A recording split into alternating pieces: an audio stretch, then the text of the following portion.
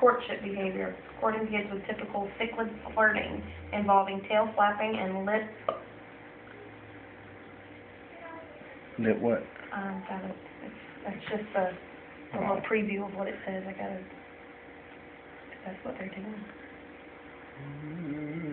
I thought they were fighting. They love each other. They making a They're deal. Ooh, y'all so nasty. Ooh, y'all nasty. What you Tail watching flapping for? and lip locking. This can continue for several weeks before the eggs are laid, especially with the first spawning. Oscars generally lay eggs on a flat slab of rock and will often dismantle and reassemble their tank to provide themselves with a spawning. Okay, that's not what we're talking about. Oh my goodness.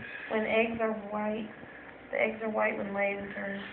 But this is not talking about. I gotta read up on this deal. They're making out. So you think Bubbles is a girl? One of them's a girl.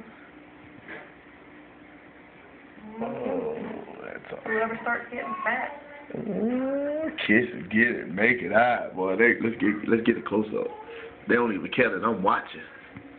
Tear it up. Ooh, look at him.